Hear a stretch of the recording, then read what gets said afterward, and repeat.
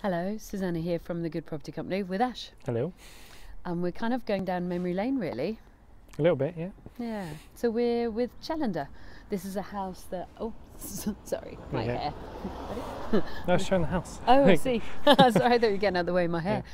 This is a house that we bought a couple of years ago. And we bought it for 112.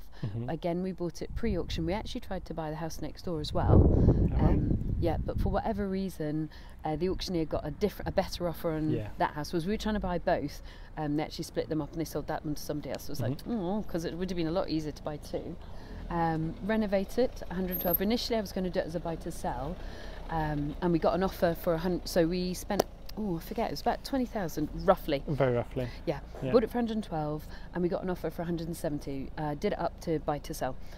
Kicked open the dining room, so we have got a living room, a large kitchen diner by opening up the space downstairs, and a couple of bedrooms upstairs with a bathroom. Yeah. So that was fine. And then thought, hang on a minute here. Hello. I quite like to keep this one. So we got the offer from somebody for 170,000, so nice little buy to sell number. But the bank that we actually did the bridging on also gave long-term loans, and I was thinking, well, you know, wealth in property is always more buy to keep than buy to sell, although Ash keeps saying sell for your cash flow. Not anymore. Say again? I don't say that anymore. No, but in the early days you were very much like sell for cash flow, and I was like, I'd rather be skint and have houses.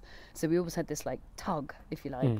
And then in a weird sort of karma way, the lady came round to just see the property again, and bad luck, I mean this is quite a nice area with really good schools, really bad luck, there happened to be a tramp sleeping in the back garden, and so she pulled out. It wasn't in, round the back of the house there's some garages, so it wasn't in the garden itself, it was kind of in the block of garages around the back. Oh, okay. Yeah, so not quite in the garden. Okay, just round. So it made her feel really nervous, so she pulled out. So I thought, fine. So all I did was contact my bank with whom I had the bridging and say, I want to have a long-term loan, can I have a long-term loan?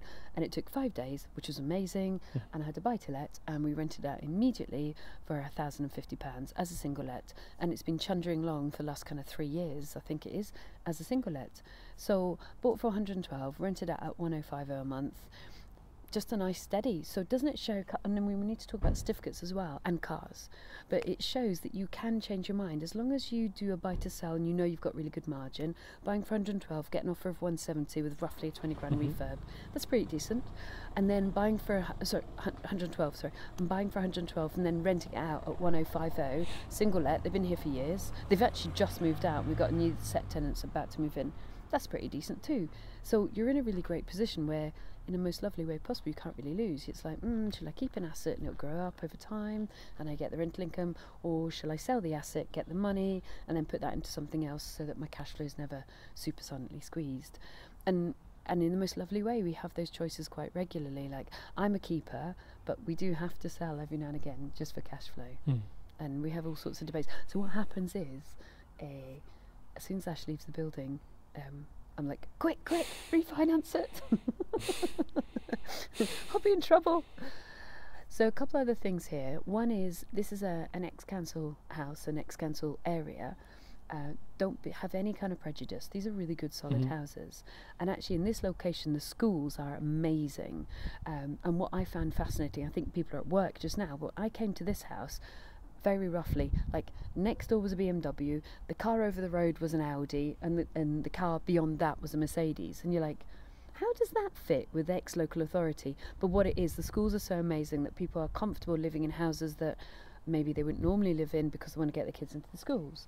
And then the second thing was PRC, which stands for? Oh, I don't know. Can you remember?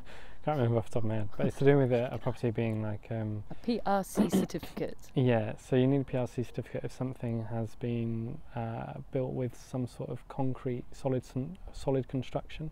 So basically, behind the walls in there would have been like these concrete panels, if you like. Yeah. I think, and ours had the repair done, so it was fully bricked. And had the cavity wall ties and all things done like that before we bought it, but in the conveyancing process there was no evidence of this PRC certificate being granted, so we had to go about getting a retrospective certificate granted from a third party, which cost £850 plus VAT. Ooh, yeah, £1,000.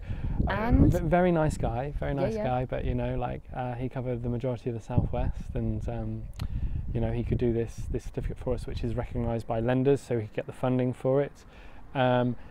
So we got this PRC certificate done, and I think probably 3 days after the certificate was granted and in our inbox and in the post and all that kind of thing, we got a copy from the council.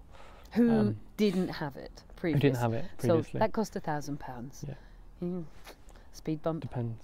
You know, it depends if you're working to those timescales, whether, you know, you need one very quickly or whether you can kind of persevere with dealing with the local authority, which can be a bit of a pain sometimes, I guess. So we needed it quickly because we were buying it pre-auction. We knew it was a great deal. Remember, we bought it for 112. We got the offer on it at 117. I've actually kept it.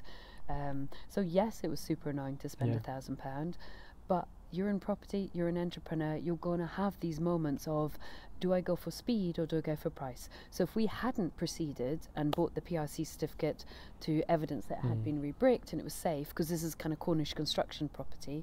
So look up things like John Laing, Laing, Cornish construction. Those are the properties that are relatively unmortgageable unless you have a certification to say that they're now being rebricked. It's also worth... But if we hadn't gone for it, Murphy's Law, someone else would have come in and gone ahead and bought the property. So yeah, in the end I wasted £1,000, but I didn't know at the time I was wasting £1,000, and I was much more focused on speed and knowing I had a really good deal with plenty of equity in it. But you know, it's just one of those things, you've got to shrug your shoulders and not get too annoyed. Yeah, sorry, no, it's also worth noting that you may have a PRC certificate for the property you're buying, but you'll also need one for the neighbour. In quite a few instances, mortgage companies will want to see evidence of your certificate and your neighbour's certificate, show that they're both done. I don't really know why, but you know, it's one of those things that you need to. And we're about to do a video on a house that I own where I have the PRC certificate and the neighbours don't. See, so PRC, pre-auction, speed bumps, buy to sell, changing to a buy to let. Cars, yes, as to it's quite an affluent area, even though it's ex-council house, and schools, and knocking kitchen into kitchen diner. There you go, all in one vid, less than 7.5 minutes. Bye.